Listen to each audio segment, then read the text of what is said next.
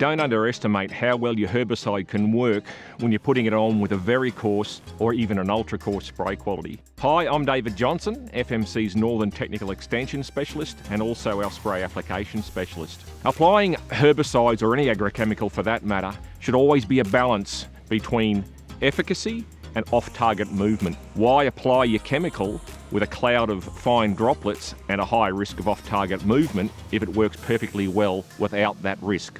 Fine droplets are those that don't reach the ground under their own momentum. The nozzles in the middle are hardy injet nozzles. At 4 bar, these are categorised as very coarse.